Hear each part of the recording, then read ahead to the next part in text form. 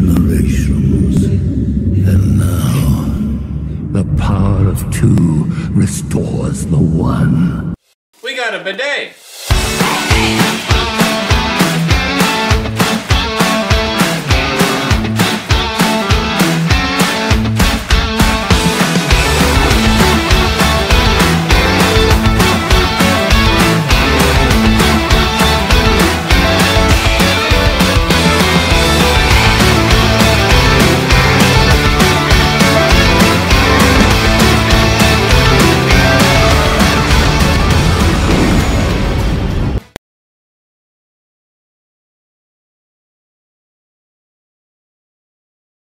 Hey everybody, and welcome back to another video. In today's video, we're talking about the latest episode of The Bad Batch. We only got one this week, so it was just a quick little, I would say, one shot in a way. If you have played D&D or something, that's basically what it was. A little side story that very, very loosely, is connected to the rest of it. So we're going to go ahead and talk about what happened and give some of our thoughts. So we do get a character visiting back from, I believe it was season 2 that we met this character. It's very brief. It was Fee. Supposedly Fee has been looking into what this M count thing could be for the Bad Batch. The group is still, hanging out on Pavu. Not Hunter. Crosshair is, trying to deal with his condition that he's got going on. He's had a little bit of a problem with being able to aim because his arm is involuntarily moving. Um, so what we get is that Fee doesn't really know what's going on with this M count thing, but she knows somebody that might be able to help her out because she knows that there are bounty hunters that are searching for something that's related to this M count for the Empire. That's not news to us as the audience, but it's a little bit, like a, hey, watch out for the Bad Batch. So Hunter tells Omega that her and Crosshair have to stay behind while Hunter and Wrecker go off and try to meet with this bounty hunter. And the bounty hunter is Fennec. So we get another episode with Fennec. We had some in previous seasons, of course. We had the one where Fennec was trying to take Omega herself. So this is kind of why Hunter and Wrecker are a little bit iffy about going to meet up with Fennec. So Omega does stay behind. She does listen. I kind of wondered if maybe she was gonna, try to swindle her way on this trip, but she doesn't. I think it's because Hunter's learning to give her better reasoning. Like, it's not just stay behind because I said so. In this one, it was stay behind, see if you can get Crosshair to get his arm looked at. Like, basically giving her something of you need to take care of him. Yeah, they're starting to look after each other a little bit. I kind of got that vibe from that request, but I also at the same time kind of wondered, it's kind of like, when you tell a little kid they can't come because of, these reasons you don't want to tell them, but at the same time you're like, I'll give them a little side job just to, keep them occupied. I kind of wondered if that was what was going on there, but yeah, it could be them trying to treat her more like an adult and have her look after Crosshair. I see both sides of it. I mean, I think it was a bit of both. I think it was more so they're trying to protect her.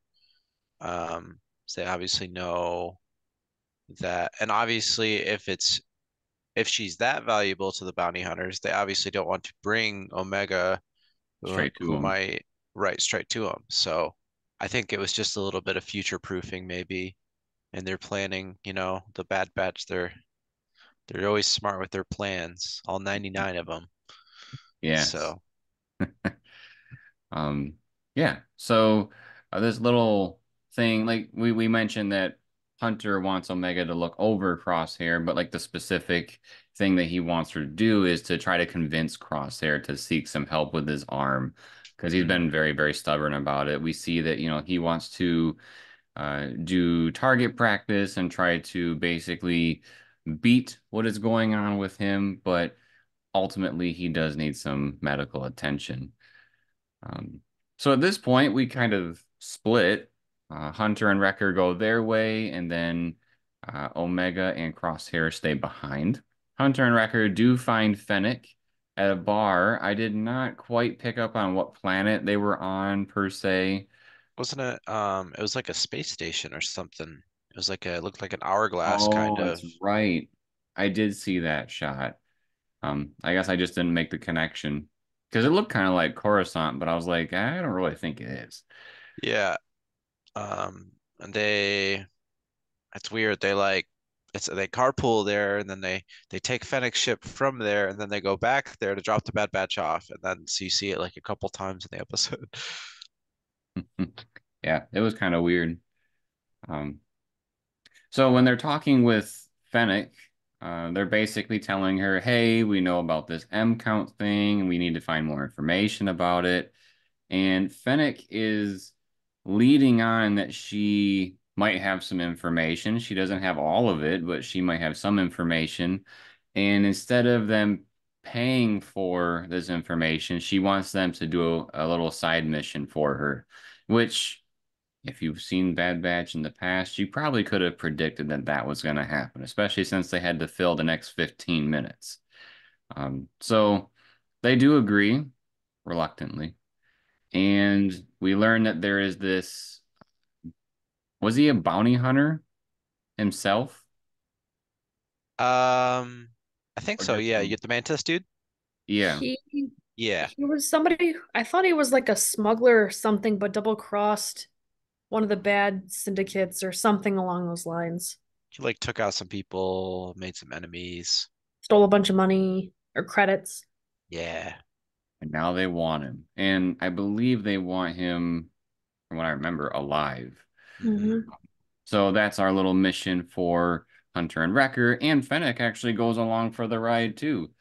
So the deal is if they're able to capture this bounty, that Fennec will give them information, but also Fennec gets all the money. So our Bad Batch people will not get any money for this service. So they have to deal with that as well. Kind of Um, something they're used to though, because they never have any money, so they didn't have any to give her in the first place. Well, what's the next thing that they can do is provide a service. Yeah. what do these guys do? They don't have any money. How do they eat? They're benefactors. I think they were living off of, I mean, their intel and their odd jobs from Sid, right? That was like all of last season.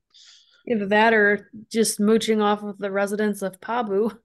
Yeah. I was Yeah, now wondering that about they're at that. Pabu, they're living nice. They're living well. Basically a commune, isn't it? Yeah. Yeah. Or maybe they're off screen taking Omega to all these casinos so she can just rip that gambling money. Yeah, yeah, that's fast credits. You got it. Yeah. So throughout the rest of the episode, we kind of bounce back and forth between our trio with Hunter, Wrecker, and Fennec, and then also Crosshair and Omega. She does convince Crosshair to go and get his arm looked at. And from what I gathered, the droid basically said that he has no hope with his arm. Something's definitely wrong with it, and it's impossible to heal or fix him. And so I believe it happens later on, but um, like between shots between our two groups. But Omega basically has this idea of, hey, one of the things that's helped me out in the past is uh, doing this exercise, which is essentially meditation. And so, It seemed like the droid was almost trying to tell Crosshair that he needed therapy. Like if you open up more about the testing that was being done to you, then maybe we can help you. And you could take that one of two ways, right? One is like, well, if you tell us what kind of chemicals they injected you with, maybe we can counteract that, but also kind of from a psychological standpoint. But he either way, he wasn't having any of that. He's like, nope, not talking about it. That was kind of what I picked up too, is that it seemed more like a psychological thing. Basically AZ, the droid told him, we've done everything that medical attention can do for your hand. That's not going to get any better. So that's kind of how I took it, is that it was kind of like a mental thing. But yeah, you're exactly right. He got tested on and experimented on, so we don't really know any of those details. Yeah, Um, maybe if there's I don't something that they, injected him with, maybe that was the problem, and maybe if they knew what it was, they could, try to counter it. There's a couple funny lines throughout this episode, one of which being between Crosshair and Omega in this scene, and she's like, I have an idea, but you're gonna have to trust me. He goes, I'm not gonna like it, Anna, am I? She goes, well, you don't like anything. Yeah, fair point. yeah, that was pretty good. I will wrap up the Omega and Crosshair portion here real quick. That way we can focus on the rest of the episode. But The yeah, boat, what's that? the boat in the swamp. Yeah, we'll get there.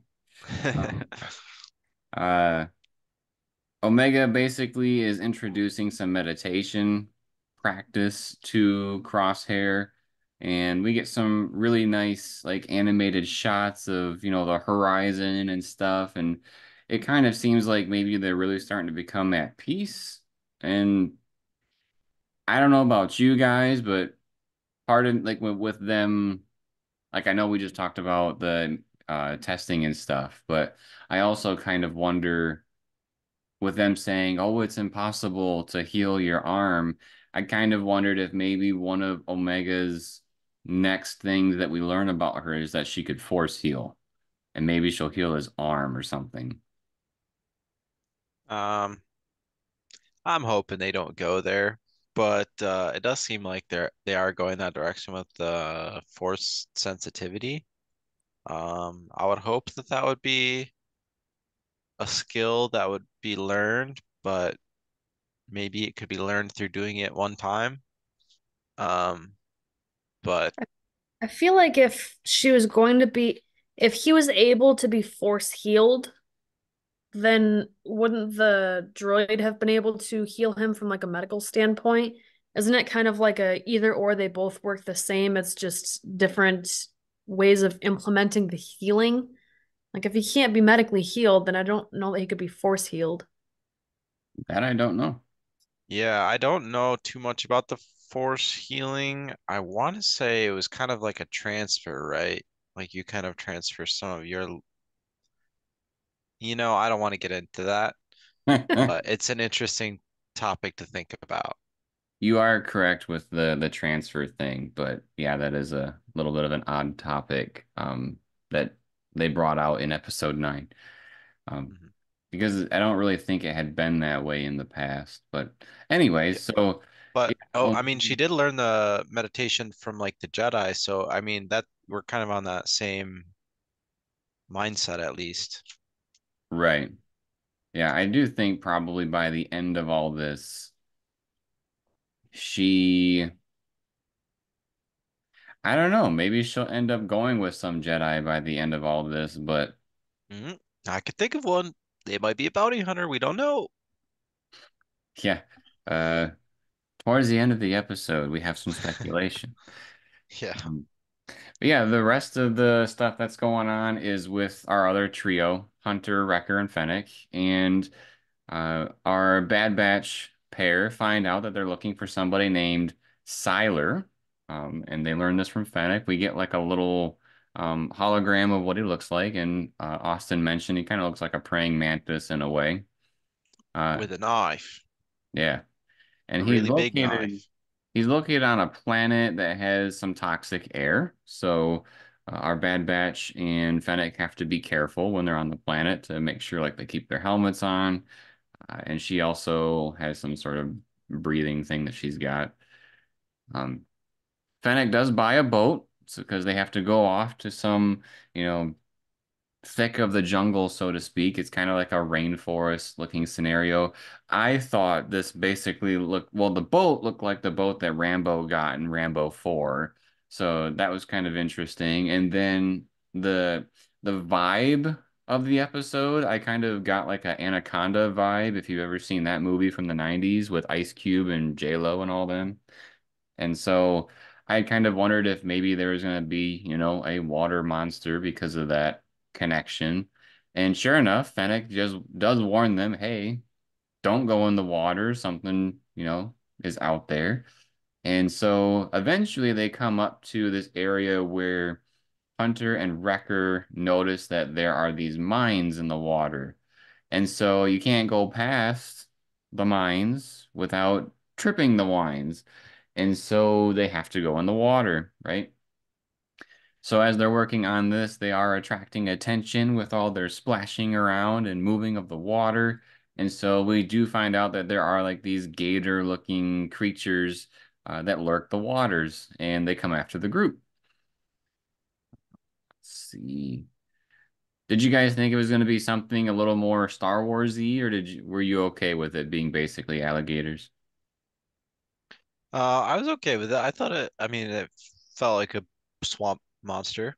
They had They, like usable arms instead of like little crocodile arms. oh, okay. I didn't notice that. But they had, I mean, they took the alligators are known for having like, I think, pretty dense or hard skin, but they really took that to the next level. It looked like they were very like armored kind of on the top. Um, and I also thought that maybe we would see like a really big one at some point, but they were all kind of just the same size. Yeah, I Yeah. was kind of wondering that too. Like, so I guess to kind of go along with that, they do have like a small scuffle with these small ones and they are able to get away. But like you said, it was kind of like maybe after they thought they were getting away, there would be this big one. But really what happens is once they think that they get away, one more of them jumps onto the boat and we get this interesting interaction with Wrecker where he was like king of the rainforest or whatever and throws the gator back into the waters. Yeah. And Fennec is trying to like shoot them this whole time, and I think she hits him a couple times, but her gun doesn't do too much to the gators. They're pretty tough. Right. Yeah. So it's a Wrecker Hunter show. That's why she brought them. Hmm. She wasn't sufficient. She wouldn't have sufficed. Yep. But she's awesome, right? Yeah. So our trio do eventually get to where they're supposed to be heading towards, where, Fennec thinks that this dude is at. And they come up to a what I would call a raised home. It was kind of like a tree house. They had to climb a ladder to go up to the house. And it was actually a really nice shot of like when um Wrecker and Hunter are walking into the house and it's almost like a horror movie where the camera is following them, but we see up in the corner that that's where the bounty actually is, and he's kind of You like see hunting the them. eyes like pop open. Yeah. So it was really cool how they introduced the dude. It's supposed to be this evil, sinister kind of guy, and that's exactly what they portrayed with that. But we do get a scuffle, of course, between the group and this dude. Kind of holds his own for a little while, but ultimately he is going to be taken in. Um, I didn't think there was anything too crazy with this battle that was like, you know, out there or super awesome. I don't know about you guys. At one Uh, point, he took the boat, but before he was able to go anywhere, Fennec was there to say, like, did you really think I'd let you escape? Well, I think she snipped the wires herself, didn't she? to Maybe. his boat, but then he was gonna steal their Oh, boat. gotcha. Yeah, But she disconnected the wire on her boat before leaving it. That way he couldn't steal it. So I just thought that was pretty cool. A little sneaky. yeah, the guy was very prepared. He had a trap door through the treehouse and almost got away if it weren't for Fennec. He knew he was a dude that was in trouble, so I guess that would make you want to almost like booby trap your house or make sure you have all these alternative exits. But Getaway yeah, plan Fennec does stun him eventually, and she's able to take him 3 times. alive. Yeah, multiple times. So she's Takes a able to lot of take him alive and not dead. What were you saying, Austin? just takes a lot of stuns for that guy. Maybe he had armor like those crocodiles. I don't know. Maybe. Thick-skinned. Yeah. Our last part here for the episode is our trio heading back. Of course, like Austin mentioned before, the group does need their ship back, and they left it behind at the carpool station. And um, Fennec basically reveals to them that, hey, she really doesn't have any information, which is kind of a, part of the episode, in my opinion, but she might know somebody that does. Well, she says she has it. She doesn't have it with her.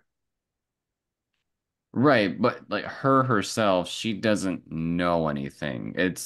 She has connections to be able to possibly find something for the group. Yeah, she left the information in her other pair of pants. It happens to everybody. Right, right. So she goes in her cockpit and shuts the doors so that Wrecker and Hunter can't see who it is.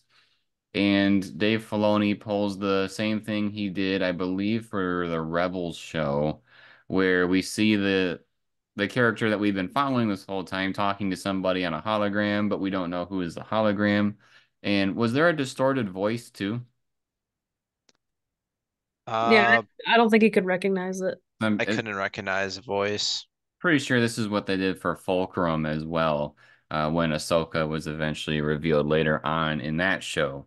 But what we kind of know from the trailers is that, maybe this person is going to end up being Ventress, because she pops up at some point, right? And she was a force sensitive being in the past. And what makes me wonder is like, how does an M count just come up in conversation? Like, why would, for one, why does Fennec really know about it? Like, when the Empire is saying to these bounty hunters, hey, I'm looking for this thing with an M count.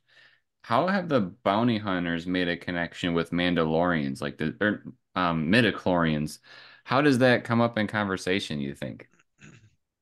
Well, depending on who it is, I mean, if it is Ventress, then Ventress would know about midichlorians, perhaps. I mean, I don't know if she would, but you would think.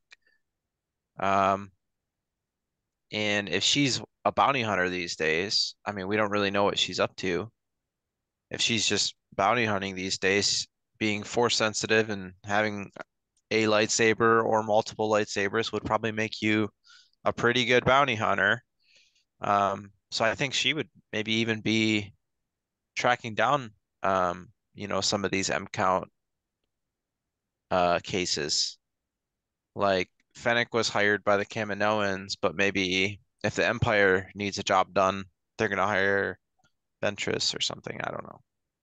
It Right. makes sense that they would reveal like, "Hey, I need you to retrieve this bounty. They have a high M count or whatever because and I'm telling you this that we know that they're force sensitive, like they might try to pull one on you, trying to make it easier for them to be caught. But what's weird to me is how would they know that they have a high M count? Like they know Omega does because they've had her in their hands and been doing tests and stuff, but are there really that many people Yeah, or force sensitive people with high M counts that are not only having the high M count, but also in captivity and then escaping and needing a bounty to get them back?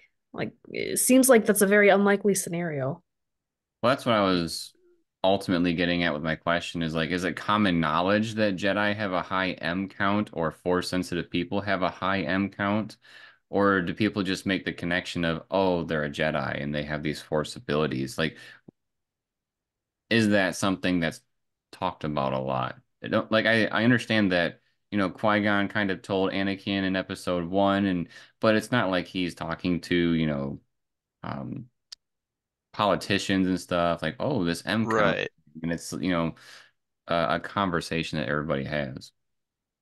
Yeah, no, I think you're absolutely on the right track. I don't think it's like super common knowledge at all. I think like it's something Jedi might know about and kind of goes hand in hand with that, but it's something the Sith would probably know about. Um, so um, anyone who's Force, been trained in the Force, I think they probably would know. As far as anybody else, it'd have to be just like word of mouth kind of stuff. I don't know, you know, the Empire's pretty sloppy, so maybe they are talking too much. I don't know. I don't know how everybody's finding out about it. I mean, it seems like the general, like no one in our group really knows what it means. Like they keep saying the words, but they don't really know what it means at all. Well, even was it Rex had said like, I've heard of this thing, but I don't know what it is. I feel like if anybody would have known what that was, he would have. Right. Right. Plot twist. Fennec is a Jedi, and that's why she knows about this M count thing. Erebot is a Jedi. Yeah, who knows? Everybody keeps double crossing our group.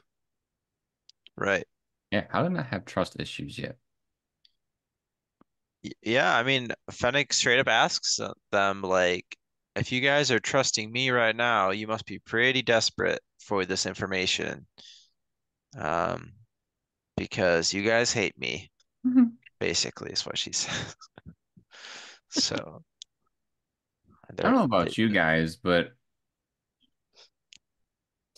I'm hesitant to say this, but I kind of feel like when we first see Fennec at the bar and stuff, I kind of felt like her line delivery was kind of stale or bland. Like it I don't know what it was. It didn't feel like Fennec. yeah, I think it was just those scenes were pretty quick, so her dialogue kind of just moves the plot along. There wasn't really a whole lot of like showing, I don't know, kind of what we were just talking about. Like they don't really want to work with her, but they kind of have to go through this. So they kind of like hash out their deal real quick and then they're gone. Rather than Like, seeing them kind of like have to like it would have been kind of neat if we got like a scene where either Hunter or Wrecker, I don't know which one would be more upset, but maybe they're like, absolutely not. We will not work with you under any circumstances. And then maybe the other guy pulls them aside and they go have like a one-on-one, like, hey, we have to do this for Omega. Like, so you see them kind of struggle with it a bit more. But I understand that we don't have time for all that with the 30-minute runtime or whatever. But But we do have time for it if they make time for it. If they if chop they those make credits time, down from 8 minutes down to two, we can make some room. yeah, you're right about that. I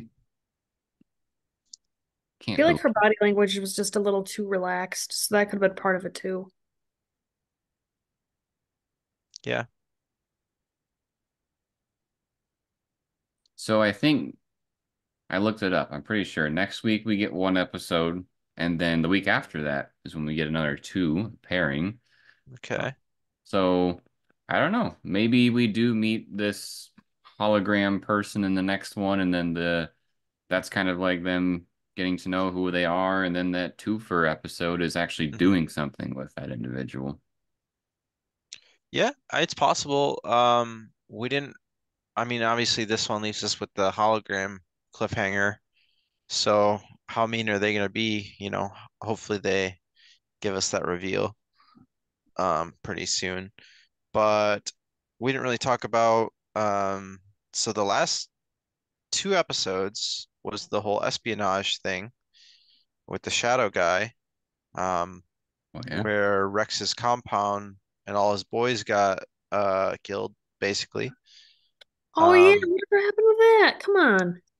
so they like they kind of mention it in passing in the beginning of this episode because Omega is hanging on to her communicator waiting for Echo to contact them.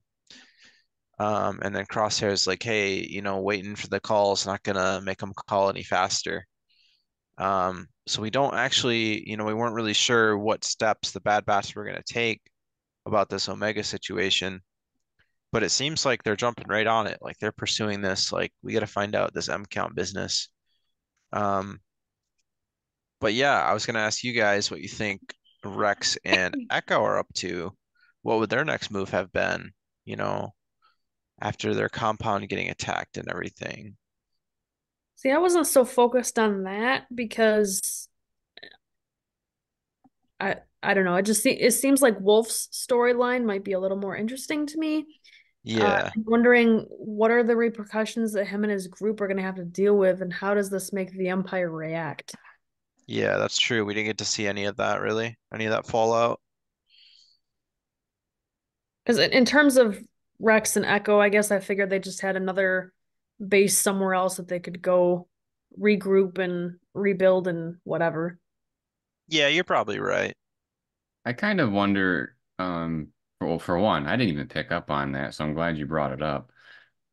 But I kind of wonder, it seems like they're very subtly planting this seed of, at first Omega was the one that wanted to at some point go back to Tantus and free the clones and all that. And then they mention it to them, and now um Rex was talking to Wolf saying, hey, things aren't as good as you think they are. They're actually doing bad things to our brothers. And so I kind of wonder if they're planting the seed along to maybe lead to the finale where they go after their brothers and try to free them from Tantus. Maybe blow up the base or something. But I kind of wonder if that's what they're up to. They're trying to not only talk to their own group, but maybe find some other clones. Because we had that like farmer clone. I don't remember if it was season one or season two, where they're just kind of remotely living somewhere. And also, Austin, I think you mentioned last week that in Rebels, there was a whole group of these clones that aren't together right now. There's got to be something that brings them together. Maybe this is that transition. Hmm. Yeah, and then in Rebels, when they're really old, it's only three of them. It's just Rex, Wolf, and I want to say it's Gregor, but I can't remember the third one for sure. Um, so yeah, I mean they must do one last mission together at some point. Um, so hopefully we do get to see that. Yeah, we'll have to wait and see. I feel like there's too much attention that they're giving to the idea of going back to not go back. Hmm. Especially with us being a series finale. Especially since Tech is still alive, right? Right. You're gonna have to let him go, Jeremy. As much as I love him, he's done. He's gone. Goodbye. It's It's not over. a me thing. It's a pattern from Disney kind of thing. Like I don't really foresee that being set in stone, but I would not be surprised if that ends up being a thing. Hmm. Um, did you guys watch the trailer for this season when that came out? I did, but it's been a long time. Yeah, Yeah, I haven't watched it in a long time either, but I remember I'm pretty sure they showed us another bounty hunter in the did they not show like Cad Bane in the trailer? I thought they did. Uh, So there's like a small percent chance that's who Fennec was contacting, but I just could wanted to be. bring it up. It could be a oh, they're different trying to bounty double hunter, cross them? hypothetically. Yeah, because that's where my mind went originally when Fennec was contacting somebody.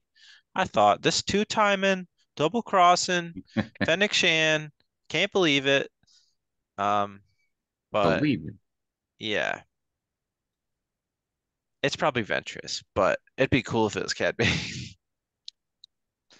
But they might use him for something better later on. I'm just waiting for all the bounty hunters to go after Omega and have it be them all duking it out together. Yeah, fighting each other. That'd be cool. So I just pulled up the trailer to try to get like a reminder, and even the opening shot from the trailer, I don't think we've seen yet. We definitely haven't seen it yet. Okay. Because the opening shot is Fee helping them with a mission. So Yeah.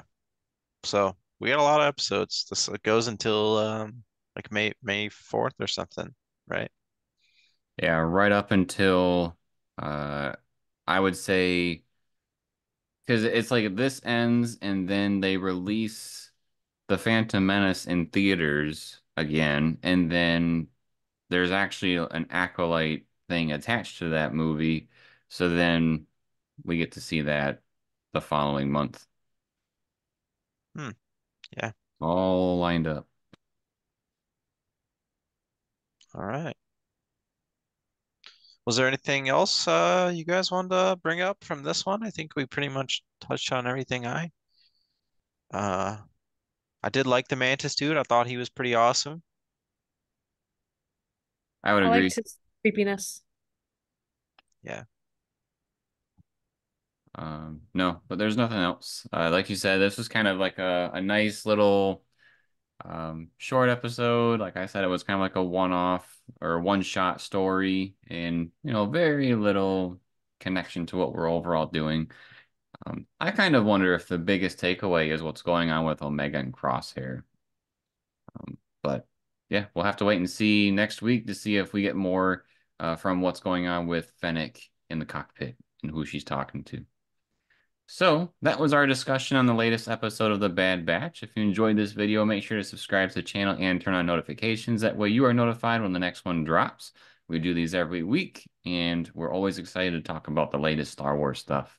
Drops a like if you like the video, and drops a comment letting us know your thoughts on this week's episode. And then, as always, everybody, thank you for watching. We'll see you next time.